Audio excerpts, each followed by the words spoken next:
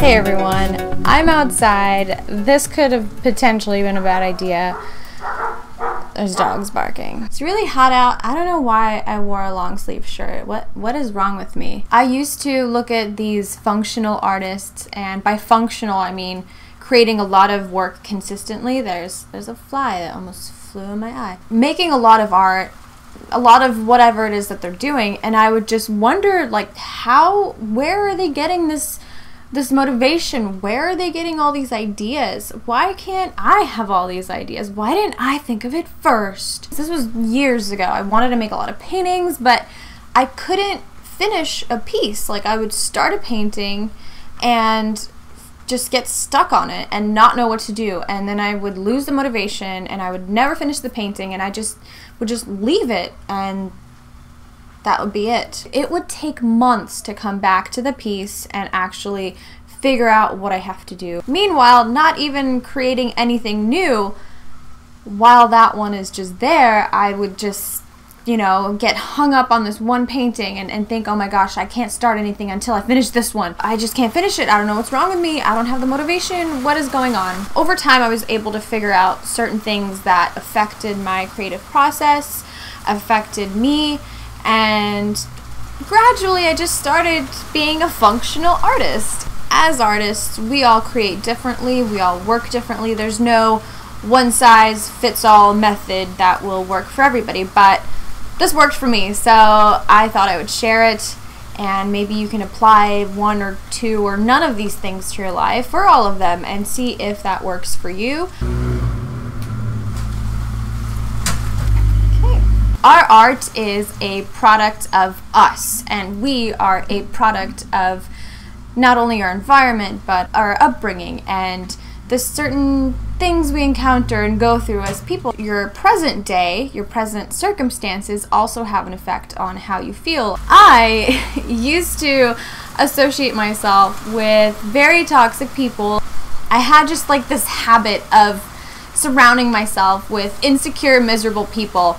Probably because I was insecure and miserable myself, but you know, it didn't really help my situation. I was just constantly surrounded by miserable people. So it took me cutting some people out, and I don't mean that in a bad way. I'm not trying to say that they were bad people, but they were bad for me. They affected me very negatively, and that's not good for your art. It really is not. Unless you're like channeling that into your art, which I did as well. Generally, those people tend to not support us and not really be very motivating. Sometimes that can be family, and that's when things really get tough, is when you have family that is supposed to love you and care about you and support you.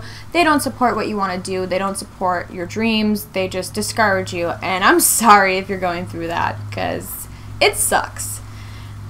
You just have to ignore it. You have to find a way to ignore it. But anyway, one way that I was able to discover what was good and bad for me and what I needed and didn't need was by writing.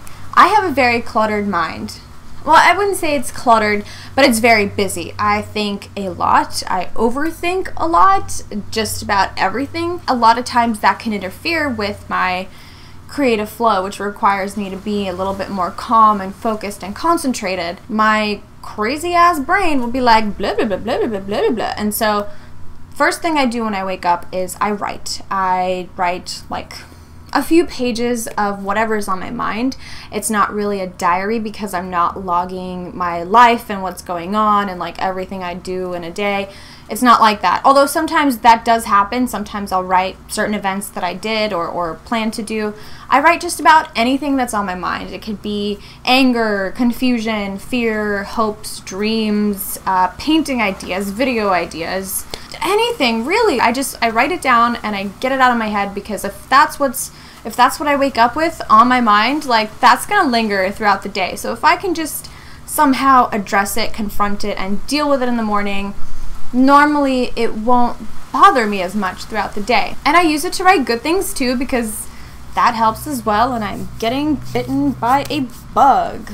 There's a car, there's a car, there's a car.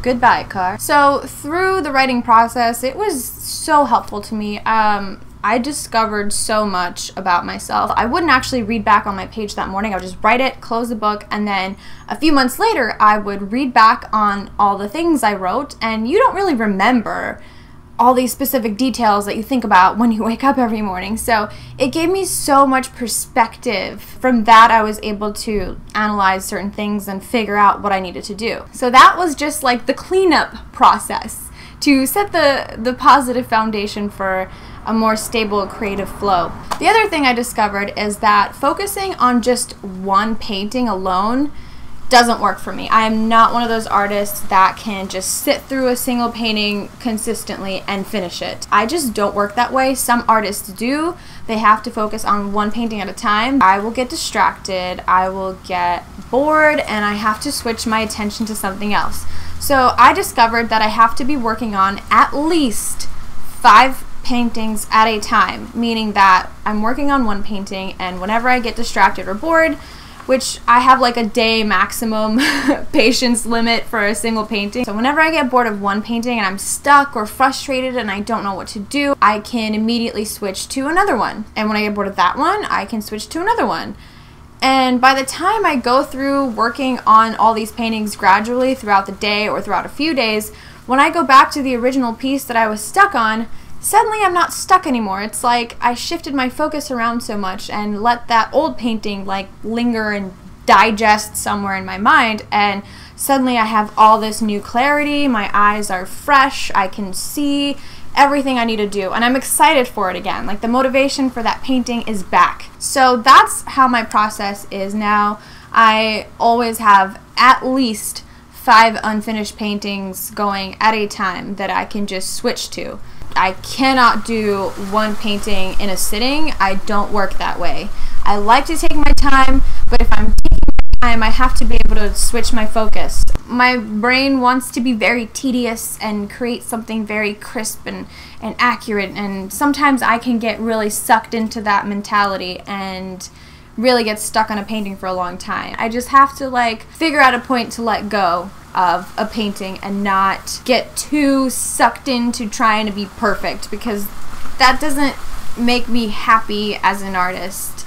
It doesn't make the process any more fun. If I feel free and creative and more spontaneous with my brush strokes, that's the work that's pretty exciting for me. So yeah, take your own references. Your work is going to be 100% original. I mean, think about it. If you look for a photograph online and you try to paint that, somebody else could have already painted that. And that exact image already exists. And it doesn't exist from you, it exists from somebody else who originally took the photograph. So that's why I like to use my own references and create my own references. You don't need a perfect camera. Nowadays, everyone has a camera phone. You can do that if you want to. I've actually used several pictures that I've taken on my phone that I turn into paintings later. You can get your friends to model for you. You can go out in nature, take pictures of whatever, but try and be more original with your work. You're gonna feel better about it, or at least I did. Again, there's no one size fits all for any creative process. We all function differently as artists, but